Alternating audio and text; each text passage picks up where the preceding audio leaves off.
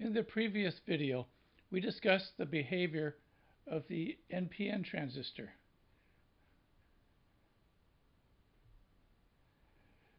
And we said that as we increase the base voltage relative to the emitter, we forward bias this diode, and we inject a very small current into the base emitter, where this is the base terminal, this is the emitter terminal.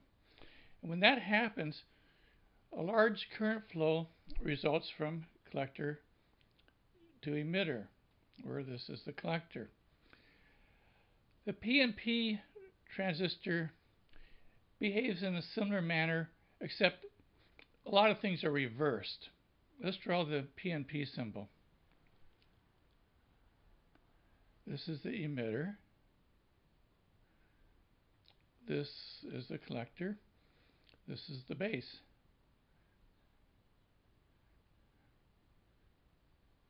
Emitter.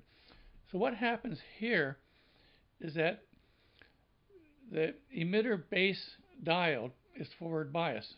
This diode is forward biased. So when that happens, we inject a small current in the base region, and that causes a current amplification from emitter to collector. So we inject a small current out of the base, and we get a large current flowing from emitter to collector. So let's examine the physical structure of the PNP transistor.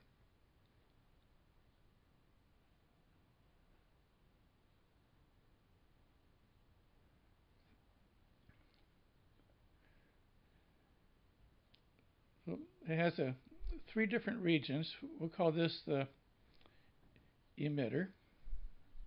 Then it has a thin region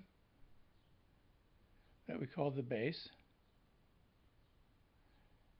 and another region called the collector. Now this emitter region is a p-type material.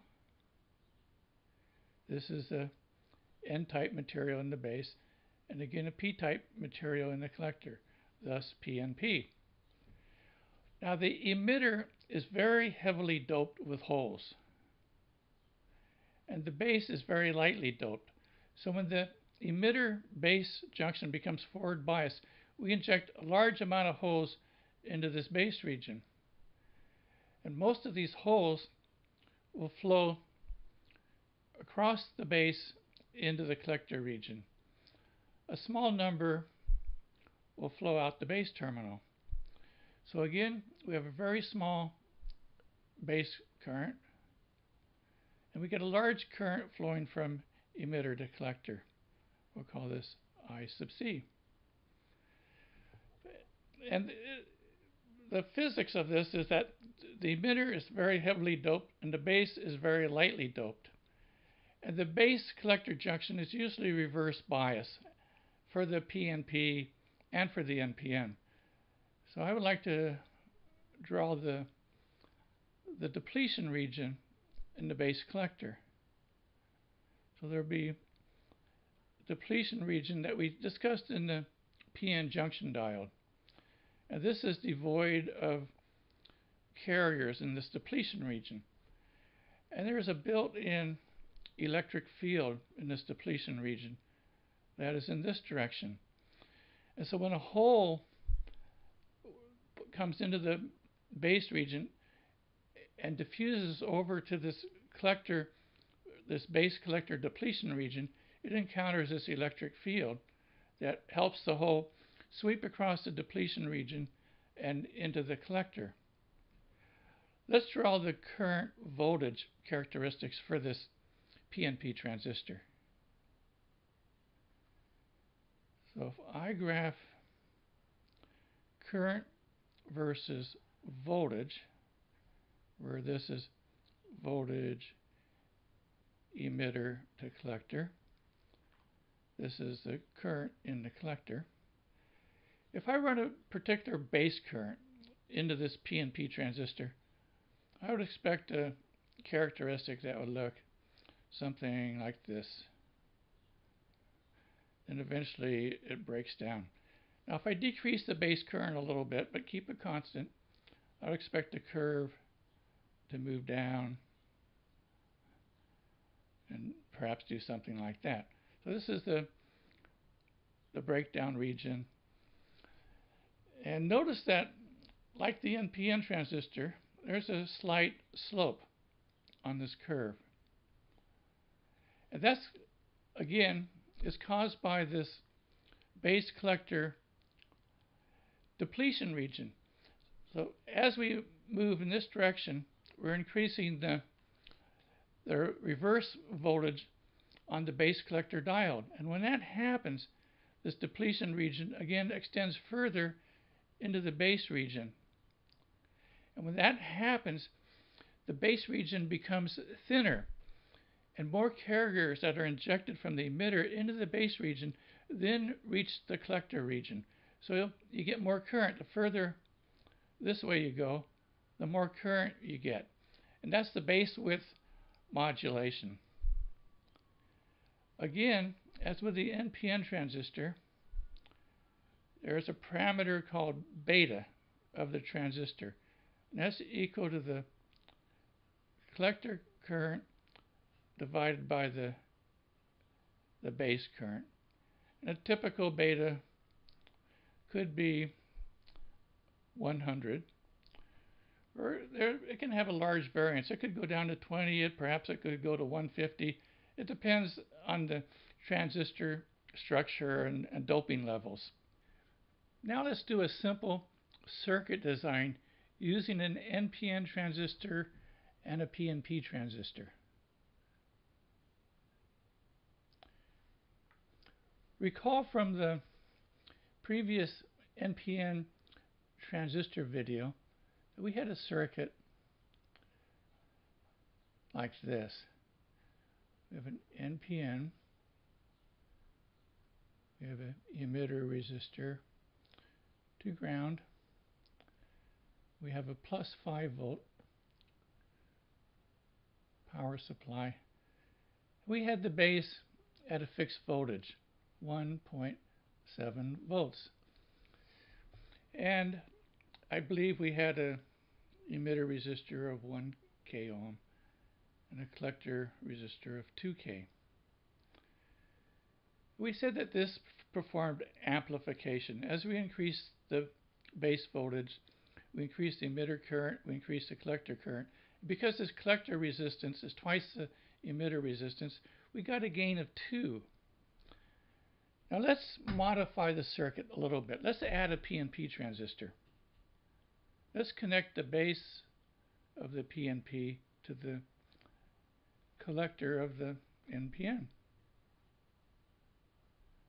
Let's connect the emitter up to the 5 volt power supply. And let's connect the collector to a load resistor that connects to ground. And let's make the load resistor 1 k ohm. Okay, now one thing, let me just point out a few things about NPN and PNP transistor schematics. Usually when we draw a schematic, we'll draw the positive power supply at the top, and ground will usually be at the bottom. And the emitter of the NPN will usually be towards the ground terminal, and the collector will be usually towards a higher voltage part. And with a PNP transistor, the emitter usually connects to a positive supply, and the collector tends to usually connect to the more negative supply.